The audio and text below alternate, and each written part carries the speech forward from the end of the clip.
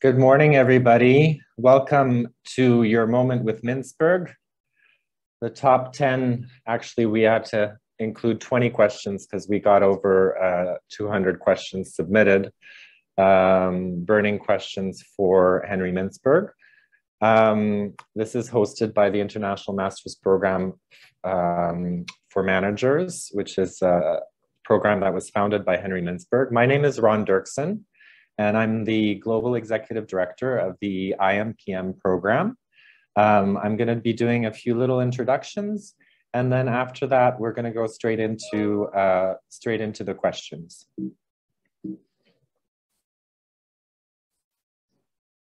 So we had over 200 questions submitted, and so it was quite an ordeal for Henry to pick the top 10. We actually included 20 here. Some of them will have very short answers.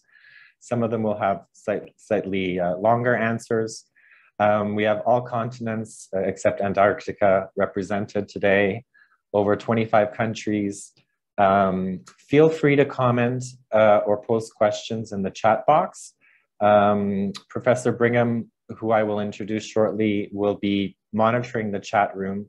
Unfortunately, we won't have any time to answer your questions with Mintzberg live in the chat, but Professor Brigham is going to answer your questions and look at your comments as well as he can. Just so you know, this webinar will be recorded and posted online afterwards. And don't worry, your pictures won't be shown, so there's no reason to worry. We've kind of ordered the questions in the following order. We're going to start with leadership questions, some strategy questions, some questions about education, and then the pandemic, and then the future of management. I wanted to introduce you to two people. The first one is Martin Brigham. Martin has served on the faculty at Lancaster University since 2000. He's the program chair and worldwide academic director of the International Master's Program for Managers, which is ranked #1 international management program for several years in a row. As an educator, Professor Brigham gained worldwide recognition with the Financial Times ranking, where his teaching and leadership in organizational behavior, corporate responsibility, and business ethics ranks among the world's top 10. So Professor Brigham, who's on the screen now, is our worldwide academic director for the IMPM program, and he will be monitoring the chat for you. The second person I'd like to introduce is Professor Karl Moore. Professor Moore will be facilitating this session and asking the questions with Henry Mintzberg. Professor Moore is an associate professor at McGill University in Canada. He holds a joint appointment in the Department of Strategy and Organization at the Desautels Faculty of Management and the Department of Neurology and Neurosurgery at McGill's Faculty of Medicine. He writes a weekly column for Forbes.com called Rethinking Leadership. And Professor Moore also hosts his own weekly radio show with CEOs and other leaders. He's interviewed Justin Trudeau, Mohammed Yunus, Sir Richard Branson, and countless others. These interviews also appear in a weekly column in Canada's The National Post and are translated into French for Quebec Les Affaires. So with that, I'd like to introduce you to Professor Mintzberg, who most of you know already, so I don't think I need to go into great detail, but as you may know, he's the Cleghorn Professor of Management Studies at the Desautels Faculty of Management in McGill and has been there since 1968. He's an officer of the Order of Canada and an officer of the National Order of Quebec and a member of the Strategic Management Society. He has 21 honorary doctorates, and that seems to be going up every year, Henry, so I can't keep up with how many honorary doctorates you get. He's written over 15 books and over 150 articles on management, and some of his most notable books are Managers Not MBAs, The Rise and Fall of Strategic Planning, Simply Managing, and one of his latest passions, which is Rebalancing Society. He's the founder of the International Master's Program for Managers, and also the International Masters for Health Leadership, and also owns his own company called Coaching Ourselves. His emphasis has been on the importance of emergent strategy as an alternative or complement to deliberate strategy. He's an avid canoer, skier, and you can see behind him some beaver sculptures. Yeah, just behind him, which is a passion of his.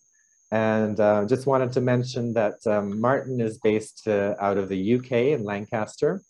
And even though myself, Karl, and Henry are all in Quebec, I myself am at home. There's a snowstorm outside.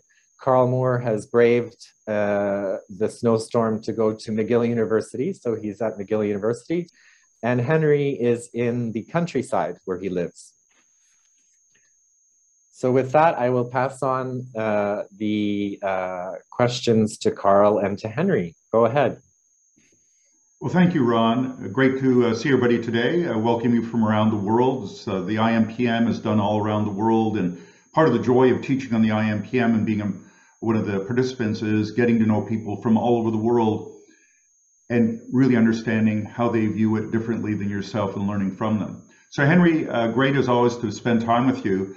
Henry, where have you been living during the pandemic? It's been almost 2 years now. What have you been up to? Where have you been living? We have an apartment in Montreal that is the most expensive apartment in the world because we probably spent, say, 15 nights there in 2 years. So it costs us more than the most expensive hotel on earth. But we're cozy here and protected here and do everything we can like this. So it's been great. I noticed that up there, you have some skis and snowshoes. Are you doing that this winter? We've been doing all sorts of things. In fact, we were able to open an ice skating rink on the lake the other day, a couple of weeks ago.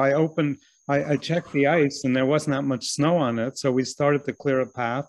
We made about 100-meter skating rink, narrow. And then I called a neighbor and said, how about if we meet? So he started at his house. I continued from our house. We joined it. Then we found another neighbor who had an all-terrain vehicle, and he opened a kilometer long, half a meter wide kilometer or meter wide kilometer long skating rink. So we skated 15 days in a row on our lake. It was amazing. Wow. So how has the pandemic impacted you on a personal level? Well, on a personal level, it's, shame to say it in a way, because so many people have suffered. We haven't suffered at all personally. I mean, we always talked, Elsie and I, about possibly someday living up here, and suddenly from one day to the next, we found ourselves living up here and very comfortable. So, and mercifully, no close member of the family has been badly affected, although some got the new virus, but none have been badly affected. So that's good. The biggest impact on me has been, or at least the biggest impact I perceive, is the narrowness with which science has been applied to this pandemic. People are just doing the same thing over and over again. There's been huge resistance, even on the WHO, the World Health Organization, to recognizing even aerosols they wouldn't recognize for months and months. And I tried to write something about the role of pollution in the pandemic. I couldn't get it anywhere. Inference is not allowed. Everything has to be proved, but proof takes years. We don't have years. Henry, this is the most unusual time in our long lives. I think that's probably a fair statement for most of us anyway. How can leaders transcend the environment we're in which they lead right now? How can we transcend the environment in which we lead? Yeah. I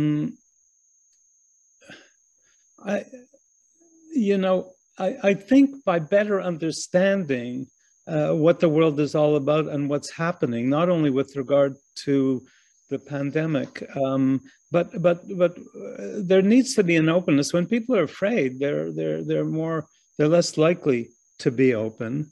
But we just need to have more openness, I think. And with regard to what's explaining things. Take the pandemic. It's characterized by these immense spikes.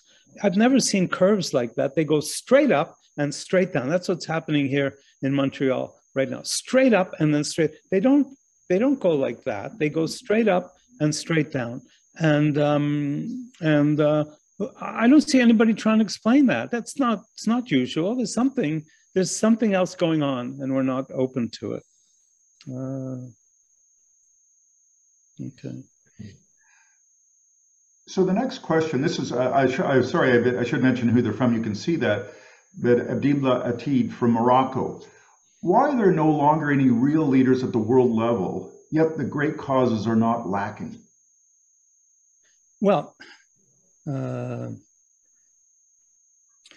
I think we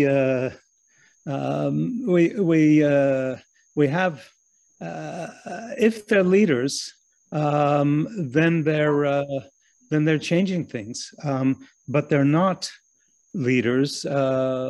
So you know, there are leaders. There are all kinds of leaders out there, and they're not coming to the fore. So we're not lacking great leaders. We're just not getting them. I think the nature of politics and the stridency of conflict and all those things perhaps are discouraging people like Nelson Mandela and those kinds of people, of whom there are many, from coming into positions of power. This is a very dangerous situation, I think.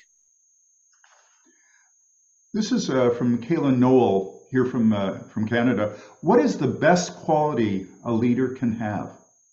I have a list, Kaylin, of 52 of them, and they're all the best. In other words, there are so many qualities that a leader has to have that nobody can possibly have all of them. So we pick people for the qualities that are most important in the job, but we also have to pick people for their weaknesses, for their failures, because that could bring them down. So you choose leaders or managers, I prefer to say, you choose leaders or managers who won't have weaknesses that will bring them down in the job. In other words, selection processes should look at weaknesses as much as they look at strengths. Of course, you can't, it's very hard to know what a person's weakness is unless you work for them or you marry them. Now, we can't ask spouses to comment on candidates for managerial jobs, but we can ask people who were led by candidates what they think of their management. And that could improve the practice of management phenomenally. Too often, it's superiors, in quotes, who choose subordinates. Senior people pick junior people. And too often, the people get the jobs are what's called kiss up and kick down people. They know how to kiss up to senior people, but they mistreat junior people. And we get a lot of abuse in management from these people. So the next question is from James Casilla, who's an IMPM grad. I remember him. His wife also took one of our programs as well. So James is in Kenya. Henry, heroic leaders seem to dominate the leadership landscape of many important institutions, including NGOs. How do you suggest we build the next generation of leaders? Well, clearly from the last question, not the way we built the last generation of leaders. The trouble is, you know, James, it's nice to hear from you and see you, or at least speak to you again. We need to be careful how we select the leaders and build them. In the last generation, we didn't choose the right kinds of people. I think the first thing we could do is just get rid of the word leadership. Wouldn't that be nice? We have too much obsession with leadership. And so we have all kinds of people running around saying, I'm a leader, I'm a leader. Well, you're not a leader if you claim you're a leader. You're a leader if other people think you're a leader. But we don't need so much leadership. We need communityship. We need people from the ground up who are doing things. And then we need managers, let's call them managers rather than leaders. We need managers to encourage that communityship. So maybe the best way to improve leadership is to encourage communityship.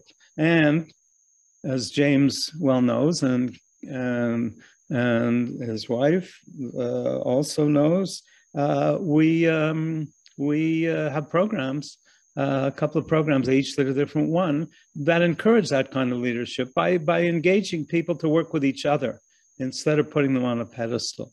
You know, in a case study classroom, you're on a pedestal, you're pronouncing. In our classrooms, we'll get to that in a minute, you interact with each other. So our next question is Philippe Piccioni, and I apologize, Philippe, if I mispronounced that, from Brazil. Henry, how does one measure management? Badly. Badly. We can't measure management. We can't measure love. We can't measure culture. We can't measure leadership. These things are all extremely difficult to measure. And so the best way to deal with measuring management is not to try and measure it at all, but to judge it. I don't know if anybody ever remembers judgment. It used to be a word in the English language, judgment, but we've lost it. We judge management. We don't measure management. You know, we measure, I don't know, the stairs in a building or something, but we don't measure management. We can't do it, and we should stop wasting our time doing it. And we should certainly stop assuming that shareholder value is a measure of management. The extent to which you've, as a CEO, the extent to which you've increased the share price. That's short-term and destructive. So we have two questions, one from Rafael Motocina from the USA. Do you think that maximizing shareholder value is finally dying, or do you think it is just good PR for companies? I hope it's finally dying, and a lot of it is PR.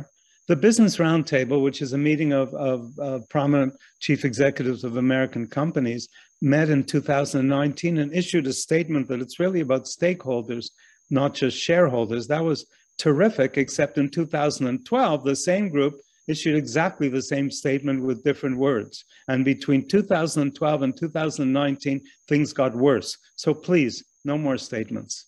It is a lot of PR. But I think this question is really answered by the next question, Ian's question. Ian says, many argue a company's ultimate mission is to deliver as much value as possible for shareholders. I personally believe that every organization needs to have a deeper purpose than that. I think that's the answer to Raphael's question. Every organization needs to have a deeper purpose than shareholder value. Otherwise, what kind of a world do we have? Well, we have the world we're seeing right now, which is a completely distorted world in favor of certain groups and destructive of many, many others. It's interesting, my undergraduates totally agree that they're looking for purpose when they want to join a company. So my undergrads would absolutely be in strong agreement with you, Henry. Juan Rodriguez from Canada says, what is your opinion about the future of MBAs? Are they still relevant? And I can't help but think about your book, Managers, Not MBAs. Yeah, Juan, I think you might have made a mistake when you typed this. Didn't you mean, are they still irrelevant? Or let me put it differently. They're much too relevant.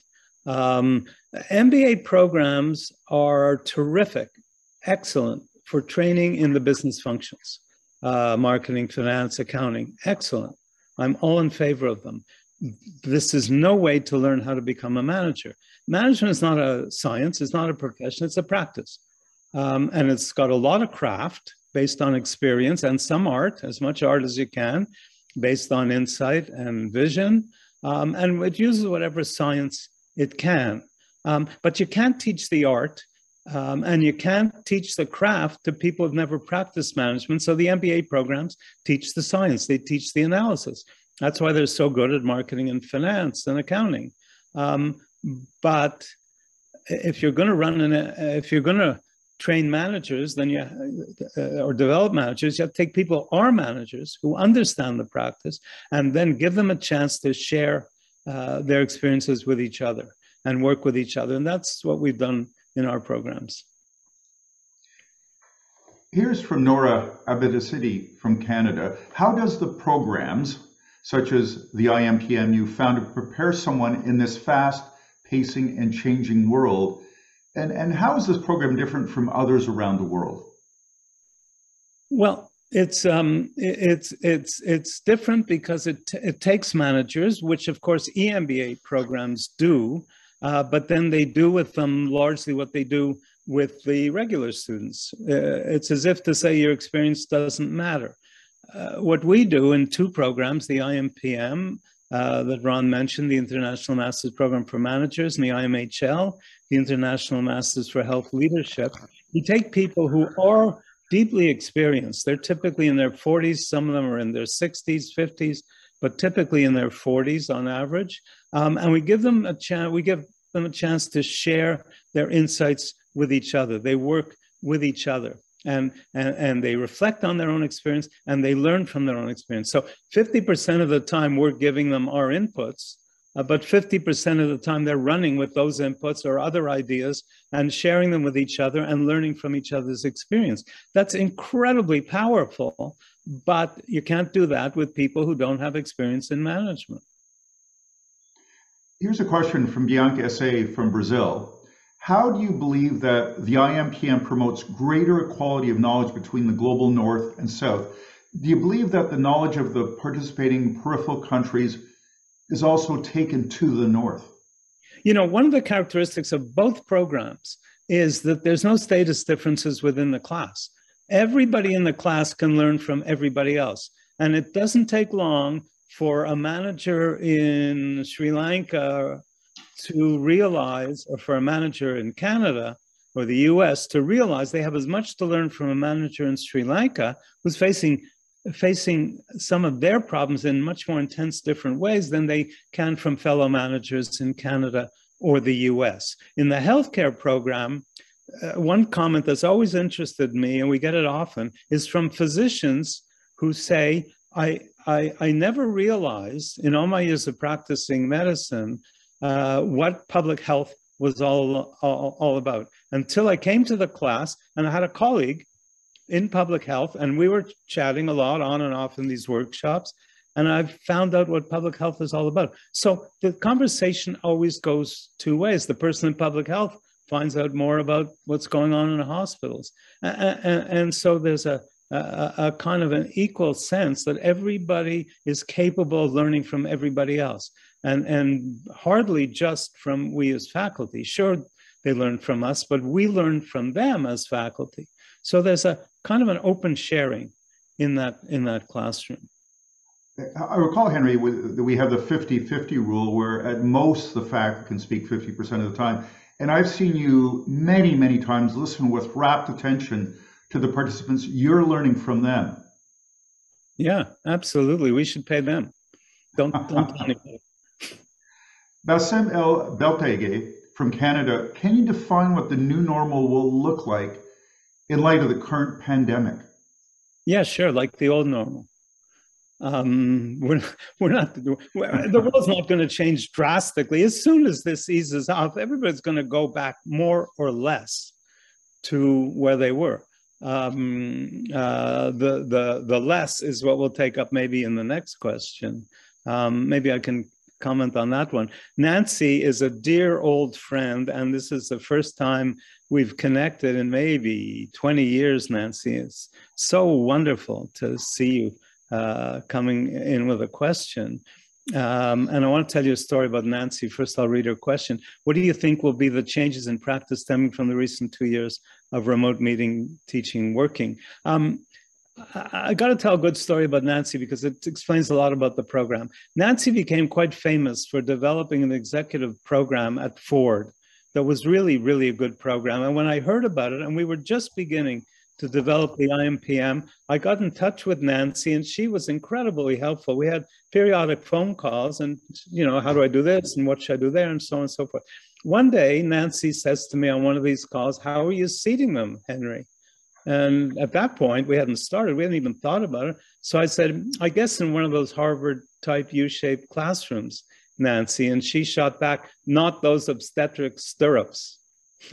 And we got the point. And that was a huge turning point for us. We put them at round tables in a flat classroom so they could go in and out of workshops quickly. They could share and so on. And with that, we not only used round tables, which lots of people do, but we developed a whole bunch of creative things that were that really proved to be quite terrific. For example, Jonathan Gosling used this term. He's part of the program. He talked about keynote listeners. So when they're doing a workshop discussing something at a table, let's say I lecture them on emergent strategy, and then they discuss how they could use emergent strategy in their company. Sometimes we'll have one member of the table turn his or her back to the table, so they're not part of the conversation, and they're the ones who report out. So instead of saying, I had such a clever idea, they're saying, I heard such a clever idea. And then sometimes we'll put them in a fishbowl in the middle of the class, all those keynote listeners from each of the tables, and they'll have a conversation with each other, with everybody else listening in about what they heard. And then after a while, if anybody wants to join in, they tap one of those people on the shoulder and replace them. So you always have a running conversation of 6 or 8 people, but others coming and going. Lots of creative stuff like that in our program. And that was thanks to Nancy originally. So in terms of her specific question, this is the question everybody is so curious about. I do a blog called mintzberg.org/blog. And we did one called Zooming Ahead, Not So Fast. You can look it up and see the details. And our point was, we know about the incredible advantages of working at home and working on Zoom and holding meetings and different things on Zoom. And, you know, how else am I going to talk to hundreds of people like this, except on this kind of a situation? So we know the advantages, and they're stunning. We also know that a lot of people like to work at home. As an academic, like most of my colleagues, we always like to work at home. So the reason my life didn't change so much is because I went from doing 60 or 70% at home to 100% at home. Other people went from 0 to 100%. But the disadvantages are quite clear. There's no coffee machine on Zoom. Karl, if you and I were doing this personally, in a room, at the end of it all, we'd have a chat, what worked, what didn't work, how is it going, how are the kids? We'd have all that conversation, jaser, comme on dit au Québec, we jazzed. We have no coffee machine on, we have no convenient after conversation on Zoom. You can work with people who you know and in a culture that you've developed yourself. Very hard to get to know new people and to create a new culture on Zoom. So I would hope that we would capture, like every new technique, we would not go overboard, but we would capture the best of this in Zoom and everything else, and maintain work situations where where people have to brainstorm and get creative and need a whiteboard and need to walk around the room. All of that will not be foregone. So do you like the model of a couple days a week at work and the other days at home, or do you think we should go back to 5 days a week at work for the average kind of organization? Well, I wouldn't average, because it really depends on what you're doing. If you're constantly in intense meetings to brainstorm about some project, I think you got to be significantly at work. In fact, a combination, some software companies, consulting companies use a combination of that, which is, you work in Boston in the day shift, and then you switch it all to India for their day shift, and then they send it back to you, so you continue to work on it. So each group may be working together personally, but you use the technology back and forth. Of course, in software development, it may be more personal or individual, so you might be able to slice it up. But where you need conversation, you really need to be together. So here's another question from Brazil. Are there any considerable updates on your writings related to the fall and rise of strategic planning due to this pandemic scenario we're in? No. Strategic planning is an oxymoron. You don't plan strategy, you learn strategy. And it was an oxymoron before the pandemic, and it will remain an oxymoron after the pandemic, and people will still go through all kinds of gyrations to pretend they're doing strategic planning, when most of the time they're really doing strategic programming. They're really just pursuing the consequence of a strategy they have. We talk about deliberate emergent strategy, and I was teaching it to my undergrads just last week in a core strategy class. Where did your idea of emergent strategy, where did it emerge from? I'm just curious. It emerged from a sentence I read by Herbert Simon years ago. Simon was the most profound management thinker ever. He wrote something about inference about strategy as pattern and decision making. And that really struck me because my first article was about strategy. I was, my field is really strategy and organization together. And it occurred to me that we use the word strategy differently often than we define it. So we all define strategy as a plan, going ahead, moving forward, looking ahead, vision. Strategy is always from now into the future. That's the definition, every dictionary. But people will often say, aha, but look at the strategy that Google's pursuing now, people outside Google. And how are they doing this? They're inferring pattern. They're seeing what Google is doing. Let's say it's making all its products turquoise. I don't know, it's just a silly example. And therefore it has a strategy of turquoise products. In other words, there's pattern in action, pattern in what they're doing. But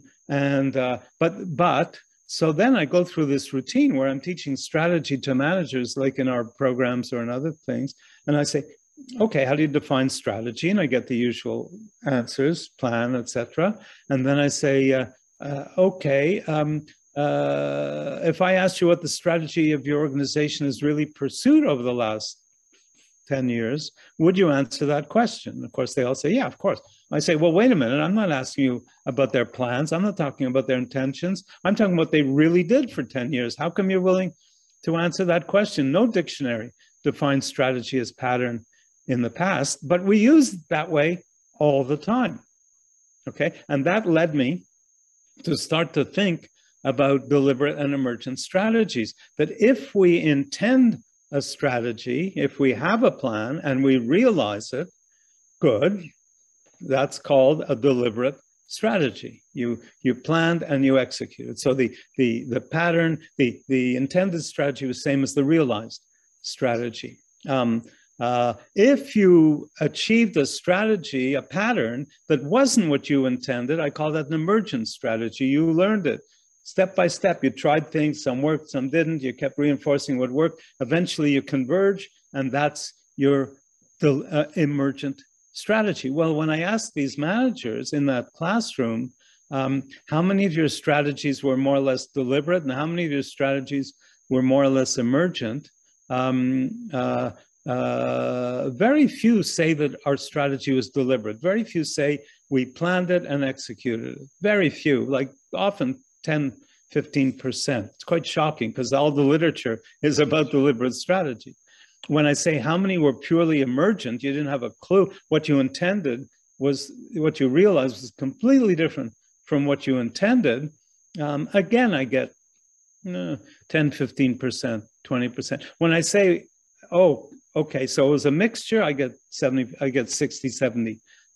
In other words, strategy is always a combination of intentions and realizations. And that's why emergent strategy is just as important or more important than deliberate strategy, because strategy is a learning process. It seems during the pandemic, no one knew what we're going to do, so that it's particularly emergent strategy during these times when it's so unpredictable and we can't really look to the past easily for lessons. Yeah, absolutely. Absolutely. We've been through, and yet, politicians, we blame politicians. We say, for example, gee, they keep changing their mind. Last week they told us to close the schools. This week they're telling us to open the schools. What the heck's wrong with them? Well, you try and manage this process. I'm sorry. I know all the mistakes and failures like anybody else, but boy, it's not easy. And it's most hard if you believe in deliberate strategy. The World Health Organization, time and time again, has fixated on certain explanations, and they won't give in. It took them the longest time to recognize even asymptomatic transmission, and then what do you call it? The other transmission, aerosol transmission through the tiny little particles. You know, they had this 2-meter thing going for years, months and months and months, and we're still where we started. You know that. Other than the only major breakthrough, I think, really major breakthrough, are the vaccinations. Otherwise, it's the same thing. Wear masks, keep your distance, don't touch things, or maybe now you can touch things. We just go on and on and on about the same things. And we're not opening our minds to new interpretations, new inferences. You know, science rejects inference in a way, which is an absurd comment, but I can't publish anything that's inferential because who am I? And where have you done your research? Well, I have an inference that pollution and a lot of that has come through in article after article, but it took 2 years. I had an inference in April. In April of 2020, I read about an article in Italy where it looked like the aerosols, although we weren't using that word at the time, I wasn't, we're being carried by polluted air. We're being carried around by polluted air. And I had just written a blog at the end of March in 2020, listing a whole series of things that, you know, just didn't make sense, anomalies. For example, why was it at that time, particularly not with this variant, but earlier, why was it that while the cases were everywhere, the outbreaks were not? In other words, you had people who had COVID everywhere at some point, but you didn't have outbreaks everywhere. And why now, with the latest variant, does Quebec and Ontario have this huge sudden surge, enormous surge, whereas Alberta, why did Alberta have a sudden surge months ago and now isn't necessarily following here? So, and then Montreal goes up enormously and then drops. Like, as I said earlier, it's not rounded, it's not kind of gradually drop. What in the world would stop it from changing from one day to the next? You know, somebody might say sunspots or something. I mean, what would cause it to turn around often on a day? There was around January 22nd with earlier variants where a number of them went up and down. So people say, well, it was obviously Christmas and grouping. And I say, well, and they started to wear masks. I said, like on January 22nd, they started to wear masks, like not on the 21st, not on the 23rd. Who's not answering, forget, who's addressing these questions? It's terrible. We're just, science is getting in the way, narrow science. Real science deals with inference. That's how DNA was developed by Crick and Watson. You know, Franklin, who was trying to do the same thing, was blocked because she didn't accept inference. Watson and Crick were playing with all kinds of explanations until they came up with the double helix. Inference is key. Of course you want to prove things, but inference is key, especially with a pandemic where people are dying and we don't have explanations, which was the case at the beginning. Let's get back to some more of the wonderful questions we have from the participants here. Amy Kelly from the UK, how do you keep the energy alive through computer screens? You know, we picked that question because I don't have a clue how to answer it, but I find it so interesting. I guess I'm energetic because I have feelings about pollution. I have feelings about other work I'm doing. So we can keep it alive that way. But look, we used to keep energy alive through books, didn't we? And articles. So why can't we keep energy alive through computer screens, I guess? But interesting question. I think you actually set a good example, Henry, of doing it. And we appreciate that. Pat, Venkat from India, what would be the most important management lesson taught by the COVID-19 pandemic? So Padma is another dear friend who we just connected by virtue of this event. So hi, Padma. So delightful to hear from you. Padma ran the Ayurvedic hospital in Bangalore and now is a dean in public health in Chennai, I believe still. You know, let me take out the word management. What would be the most important lesson taught by the COVID-19 pandemic? Because I think there's one big message. And that is when we're backs against the wall, we will do things that we never would have dreamed of doing. Okay? Like locking down people, locking down whole societies, closing down industries. I mean, if somebody said that in 2018, you'd consider them a lunatic. And yet we did it. So the message is when we really want to change, we can do it. Now, what do we really want to change? Climate change.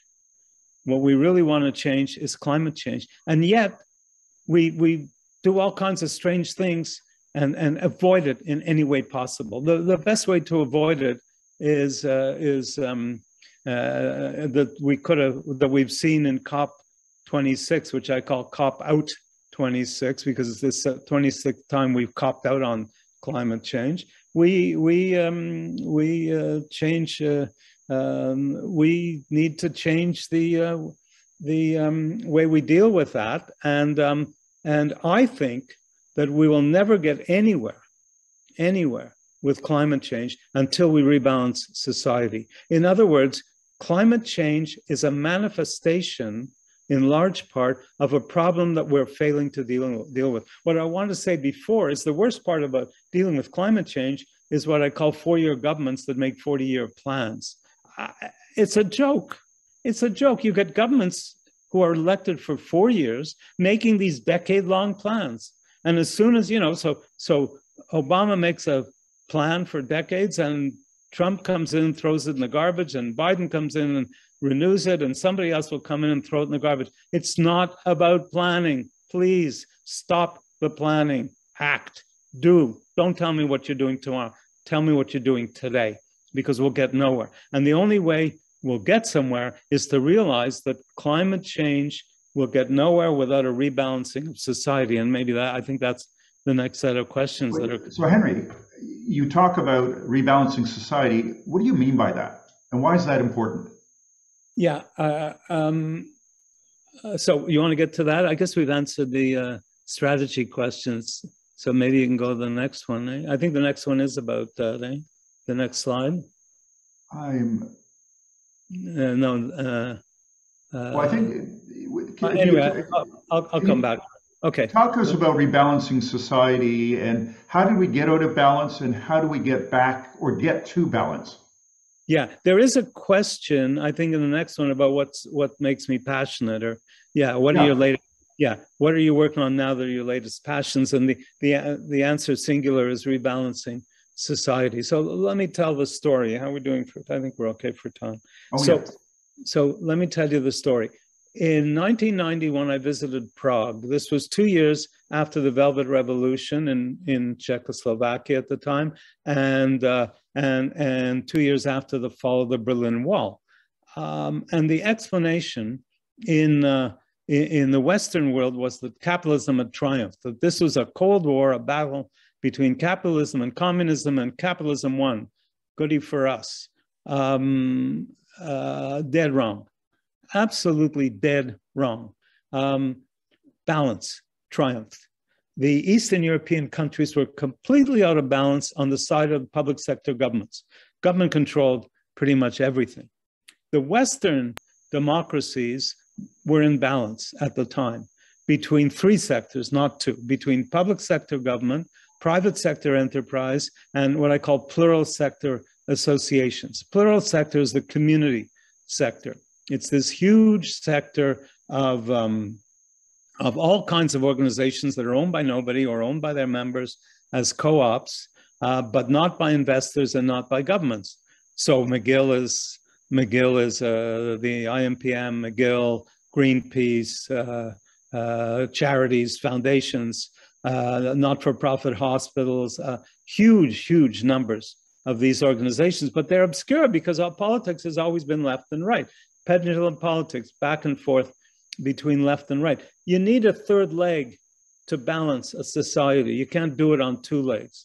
And the third leg is the community, what I call plural sector or civil society leg. Most people call it civil society. I call it plural because plural, public, private need to be seen to go together. The Western democracies before the fall of the Berlin Wall were balanced.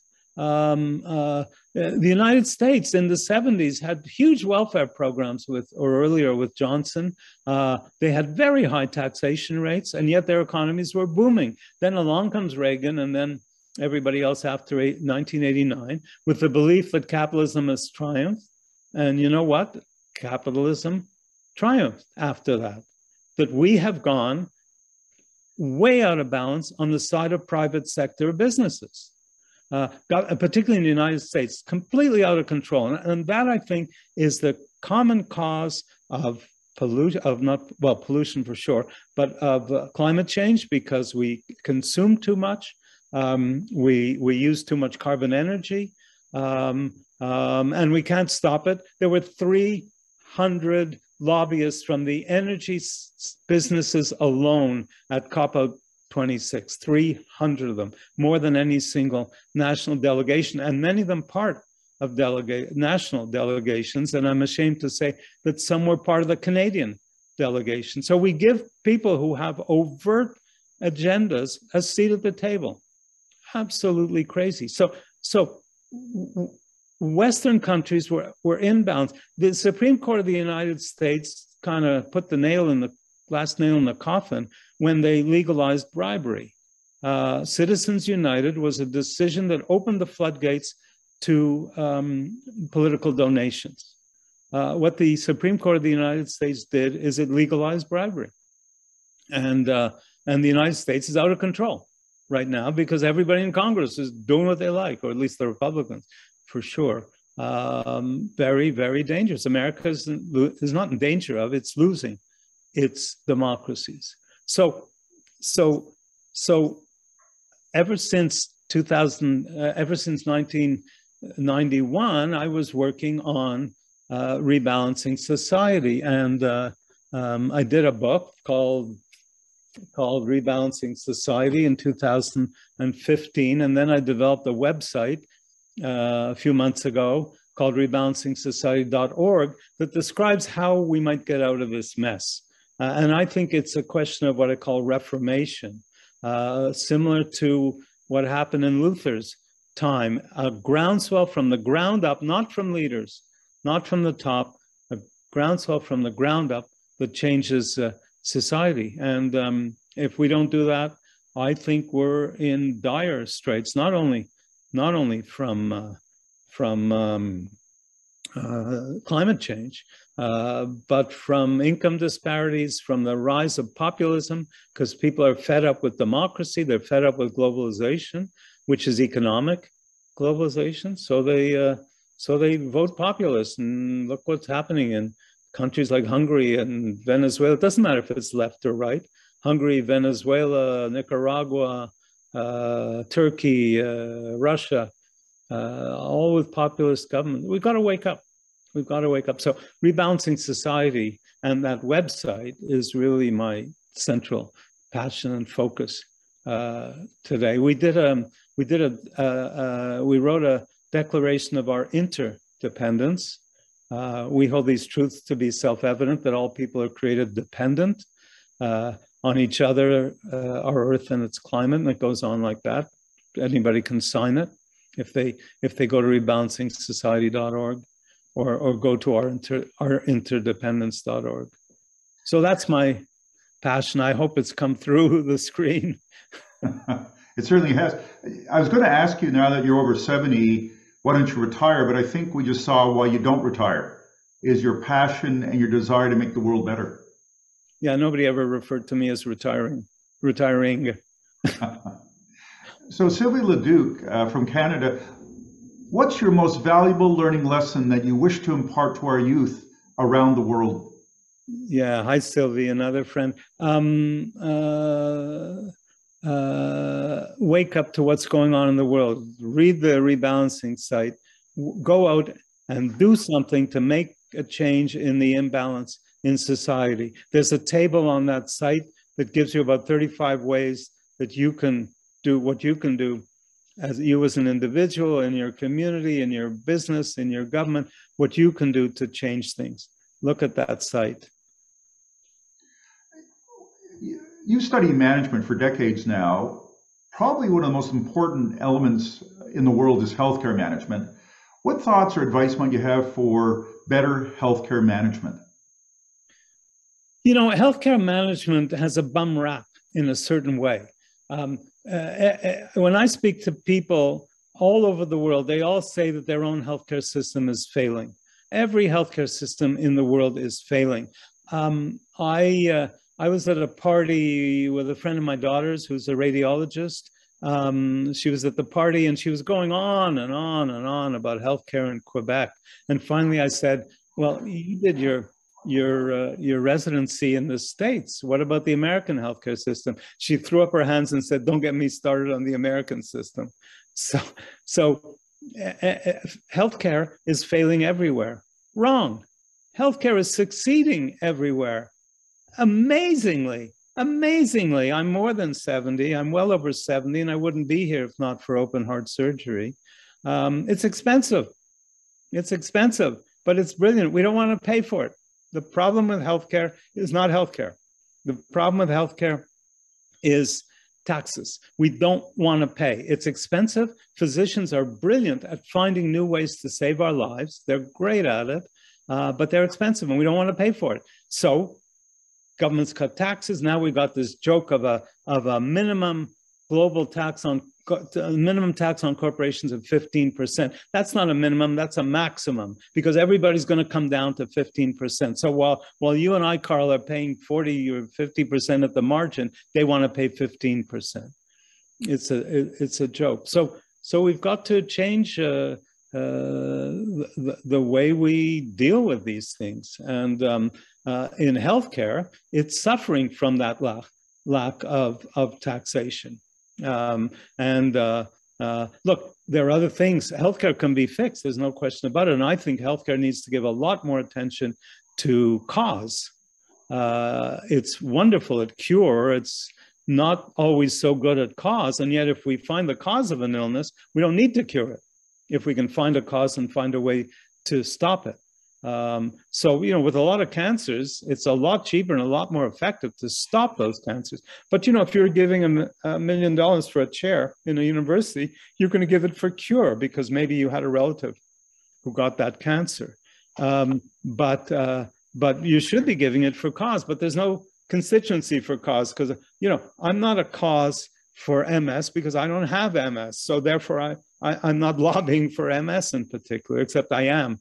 In a way, because I'm saying, you know, as a kid in Ottawa, or not a kid, I guess in his 20s, who had a bad case or has a bad case of MS.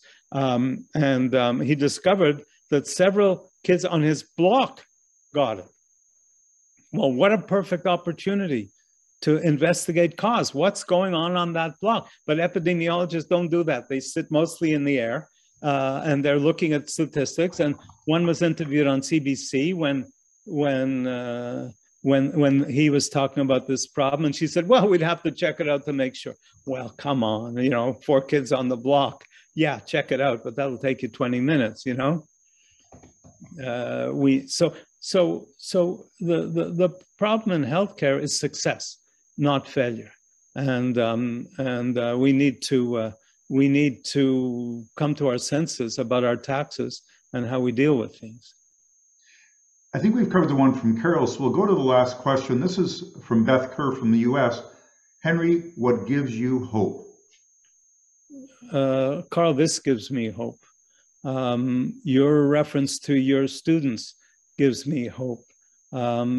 People who are willing to sit, I guess we still got a lot left, people who are willing to sit for an hour and listen to me pontificate gives me hope, not because I'm so smart necessarily, but at least they're concerned about what's going on in the world. My students give me hope. Let me end with a story. I love this story. There's a woman named Mel in England who has kids, and went to see their teacher because they weren't learning about climate change. And she said, why don't you teach them about climate change? And they said, we don't have material. So Mel created, and maybe Ron can put the link to it. Mel created Mel created material for the teachers, and now has 300,000 schools using that material. Talk about groundswell, talk about just getting out and doing things. She didn't need a leadership. She didn't need a prime minister, God help her, and the British prime minister. She's British, but she didn't need all that. She just went and did it, okay? And then Debbie, who's another one who sent questions in and is probably listening, Debbie told her about rebalancing society. And Mel immediately got excited and said, oh, that's the next step, kind of thing. So Mel and Debbie and others are now creating modules to teach rebalancing society in schools. And there's actually a video up on my YouTube channel of kids, 14-year-old kids in a school asking me questions about rebalancing society. That gives me hope. Henry, thanks for the hour.